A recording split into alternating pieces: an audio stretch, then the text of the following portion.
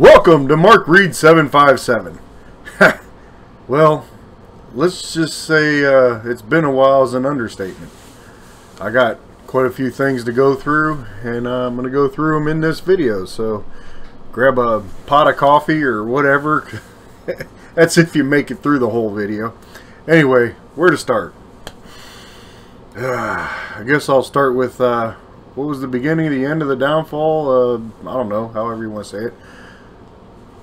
Vacation. I put so much emphasis on vacation, as you could tell on this channel, that basically I consume myself with nothing but the vacation. Now the vacation was about, I don't know, 12 days or so.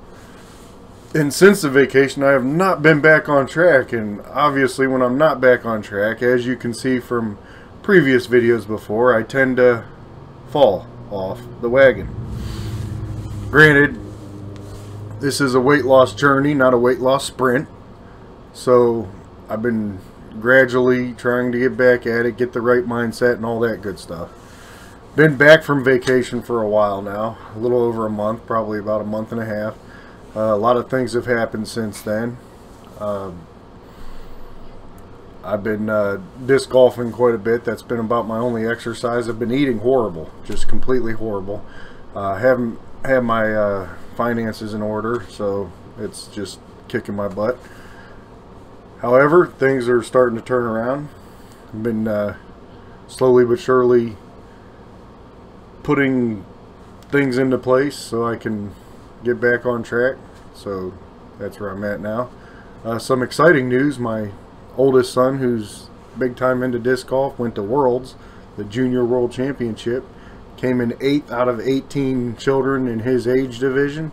So I'm pretty proud of him. He worked his way back up after falling to 14th in the first day, all the way up to 8th. The YouTube health collaboration. Okay, it's over, but I'm going to answer the questions anyway. I did not answer these questions, and I feel that it's appropriate for me to answer each one of these questions, and that's what I'm going to do now. Week 9. What is something unexpected that has happened since being on your journey? Well, I unexpectedly quit. I didn't expect that, that's for sure. I guess that could be one for this.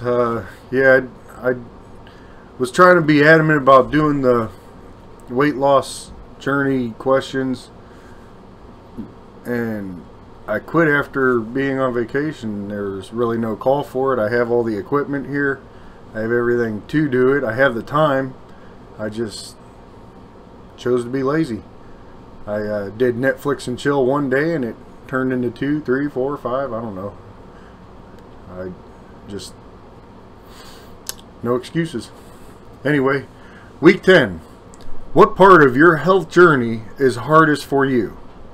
Exercise, nutrition, mental health. What is easiest? Okay. I guess it kind of goes in tandem for the hardest and easiest, because once you're on the journey and you have your exercise, nutrition, and your mental health, your mindset, everything all in order, then it's easy. It's developing those habits that put you in those the exercise mode, the nutrition mode, and the mental health mode. But once you're out of it, it's super hard. So I guess it's kind of an either or. So when you're out of the sync, like right now I'm currently out of sync, and I'm craving all them carbs and them sugars and them starches and all the crap that I know I shouldn't eat, well, it's super hard for me to get back on track. But I know for a fact once I am on track, it's super easy. So it's kind of like a loaded question. Which is hardest, which is easiest? They're both hard when you're not in the groove, and they're both easy once you are. Hope that makes sense. Week 11. Do you deal with any dietary restrictions? I did deal with some dietary restrictions. However, I don't currently have any per se.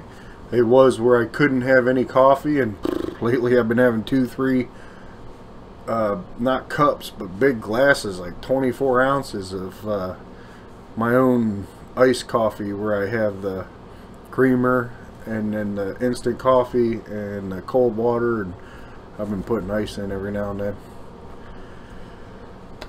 Rewatch your first jailhouse.